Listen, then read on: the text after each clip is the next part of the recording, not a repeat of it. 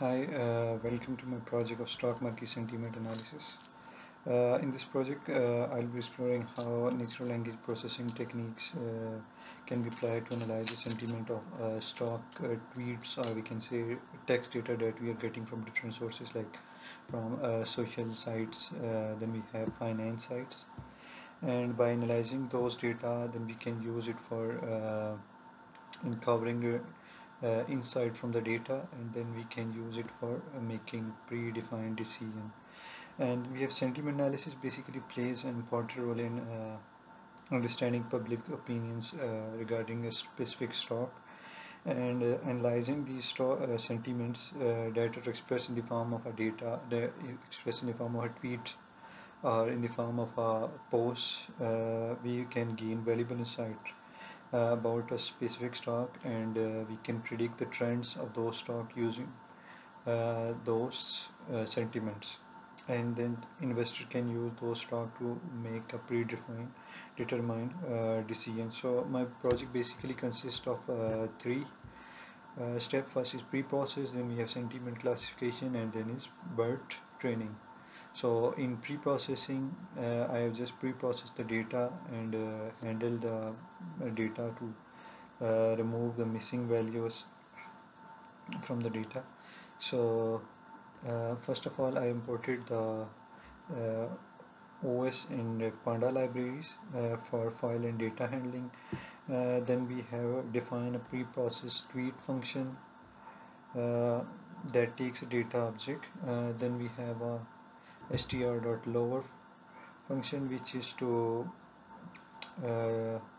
convert the text to lowercase. Then we proceed to fix the hyperlinks like HTTP and HTTPS and www to simply, and then simply replace it with a space.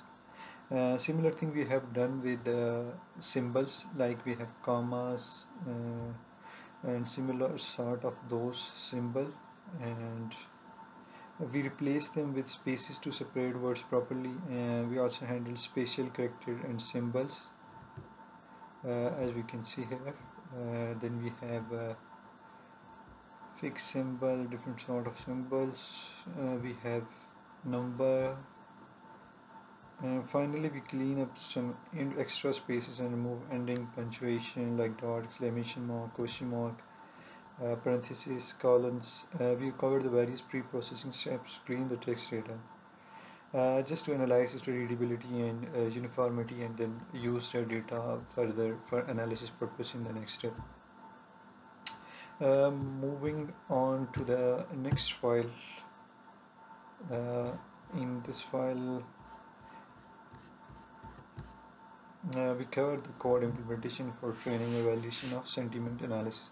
Firstly, we started with important libraries like Panda, preprocessed, and NumPy. Then we have loaded the data, displaying the data in the form of a table. For the first time, we have to import an LTK if we haven't done before. So importing NLTK, and from we imported the Vedar sentiment analyzer from NLTK. NLTK Vedar model is basically also known as sentiment and intensity analyzer.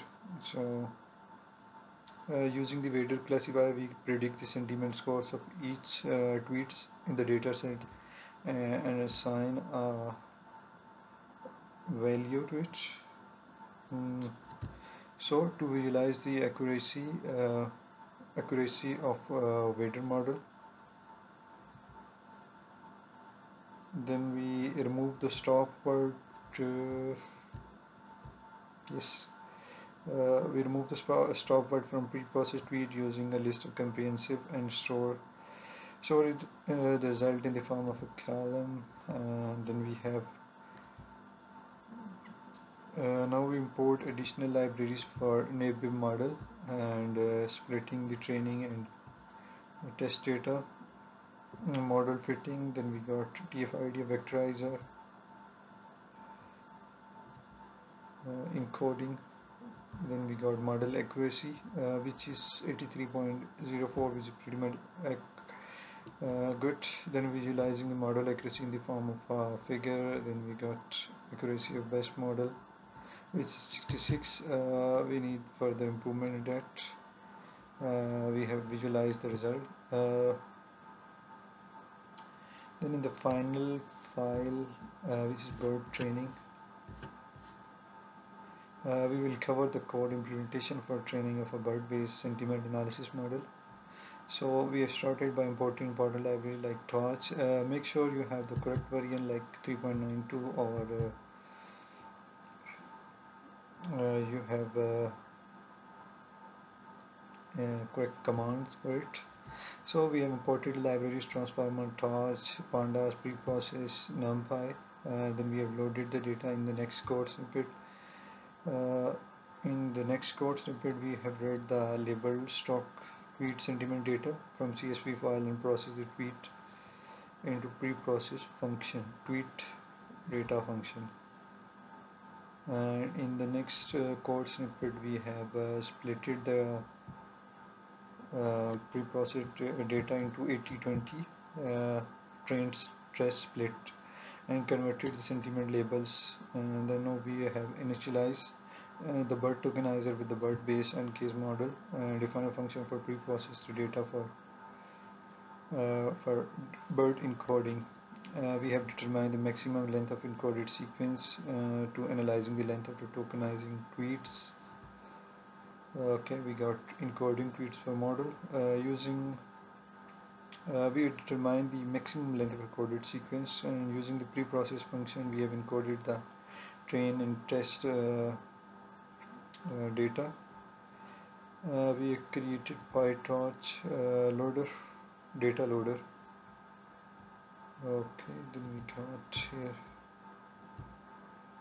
So within the BERT classifier, we have defined the layers for final classification. As I'm using the CPU, so I have to set up my device according to it. In the next step, we have BERT classifier model, and we have moved it to the chosen device. So finally, we define the loss function and entropy. Okay, we got. After training the model, we have saved the model named as stock sentiment model. So we have created a dashboard for it. We just are going to visualize it. I'm going to run the Streamlit app, which will be viewed in our browser. So let's just see.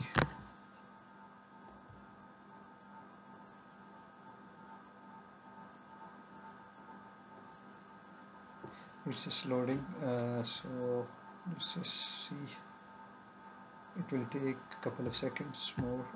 So as the ticker empty, so it's not showing anything. Now we will be going to first we are going to check the Amazon stock, as the start date is similar to the ending date, so I'm going to move the start date to 2028 to a random dates. Now I hope we will be seeing the graph. I'll be sharing the code in the code link to my GitHub repository. You can download it from there. So here we can see a graph of Amazon stock. Then we have price movement of the Amazon stock. Here we have Apple stock. We can see its data from 2011 to 2019. Its closing price was time chart. Then we have closing price was a time chart with 100 MA, and then we have 100 MA and 200 MA. So finally we have prediction versus original.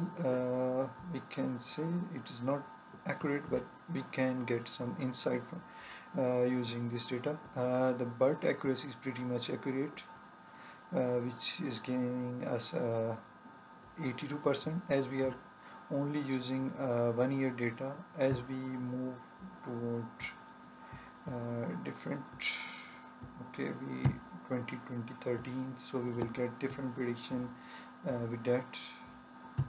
Okay, so that was my final year project, which is analyzing the stock market trend by using sentiment data incorporated in that text data. So I guess